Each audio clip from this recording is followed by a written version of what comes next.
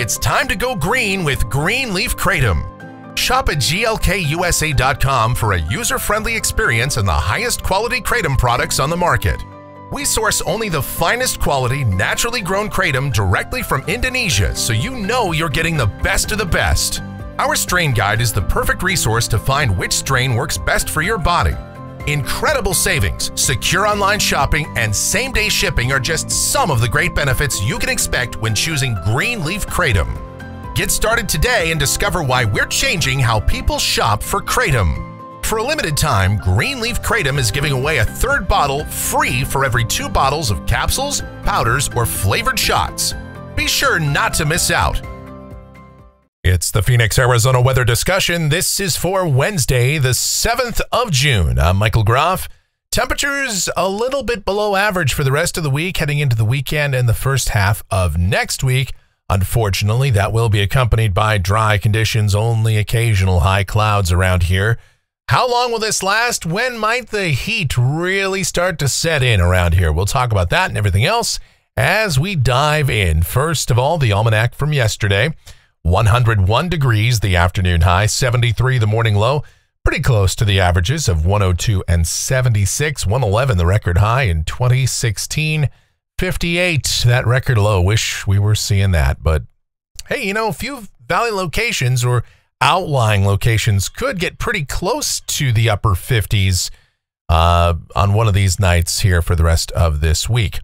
All right, the upper air weather pattern around the nation, and it's not changed a whole lot. It's gradually beginning to break down, this blocking pattern that we've been seeing.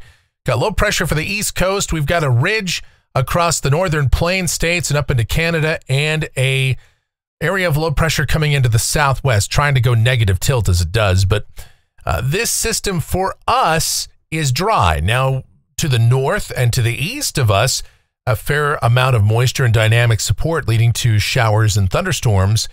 But around here, we just don't have the moisture. It's just too dry for that. All right, let's take a look at the watch warning map. We've got some flood watches over parts of Montana. Air quality alerts for the Great Lakes, the Northeast, stretching down into the Carolinas. And there could be some scattered air quality alerts for much of the eastern half of the country. Saw the game from Yankee Stadium last night. A lot of smoke across New York. Oh my goodness, low visibility there. It was some of this smoke from these Canadian wildfires has been pretty dense, and that's settling south. And so for a good portion of the eastern half of the country, you'll be dealing with that off and on, at least for a little while. Now around here, no significant weather to discuss. However, convective outlook for today. Got patches of marginal risks for severe storms, level 1 out of 5 across Florida, the Carolinas, West Texas, eastern New Mexico, as well as the central and northern plains of the Dakotas, south and eastward toward Missouri, and a marginal risk for parts of northern Nevada, Oregon, and Idaho.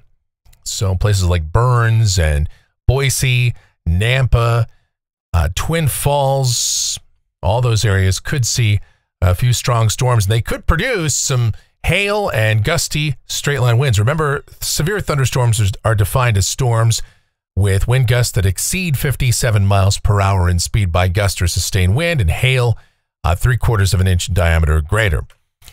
All right, the precipitation outlook around here, this is valid through Wednesday morning of next week. Rain amounts in Phoenix, nothing. Statewide, essentially nothing.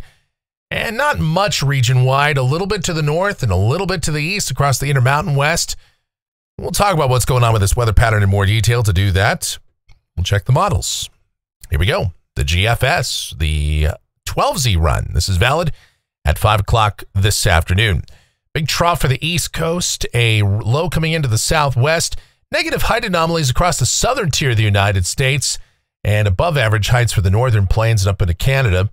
What it all means for us down at the surface for the rest of the day today: sunny, a little bit of a light breeze this afternoon, high temperatures not quite as warm. I'd say somewhere in the mid, maybe upper 90s. We're going with a temperature range about 93 to 97 in Phoenix today, so we should avoid those triple digits. And it will, of course, be dry tonight. Mostly clear sky, dry conditions continue. Lows mostly in the 60s, which isn't bad for the month of June. Of course, maybe the warmest spots of the urban core stay around 70. And then tomorrow, more of the same. Sunny sky, maybe a few high clouds sneak in later in the day, and high temperatures, again, somewhere in the mid-90s. Friday, a few more clouds come on through. We'll call it partly sunny, and high temperatures still somewhere probably in the mid-90s, I'd say, and more or less the same deal on Saturday. You can see another area of low pressure kind of coming on through. Got some rain for the Sierra, a little bit up in the Great Basin, the Intermountain West, and certainly well to the east of Arizona as well. Dancing all around the state, but just nothing here. It's just too dry, and these areas of low pressure aren't going to get south enough to really draw any moisture in from the south. Plus, sea surface temperatures over the Sea of Cortez, the Gulf of California, they're just a little too low. They're actually unusually low for this time of year. So that may contribute to keeping us dry also. Regardless, high temperatures will still stay a little bit below average, generally in the 90s here across the desert. Same thing Sunday, same thing on Monday. In fact, some of our guidance comes in even cooler for Monday. This could be the coolest day of the period. It's cool relative for June, with high temperatures maybe just barely scraping above 90 to about 95 for the lower deserts. So not bad here. But then we will begin a gradual warming trend. The heights will come up a little bit as low pressure moves away. High temperatures back toward the mid and upper 90s on Tuesday. Here's a week from today. This is Wednesday the 14th.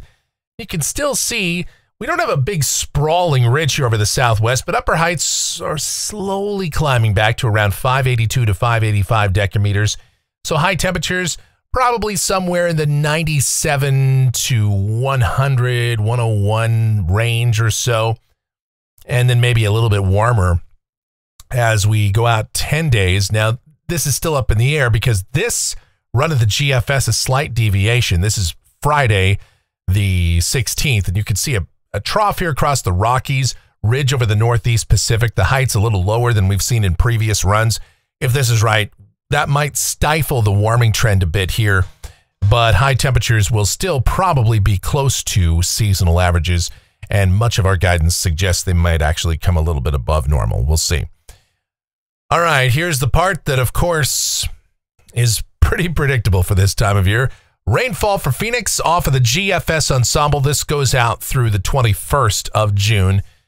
And really nothing, of course. We're still in the dry season, although this is technically or theoretically for us is going to be the last month of the dry season. The monsoon season will be coming around to the corner here, but for now, we're looking dry.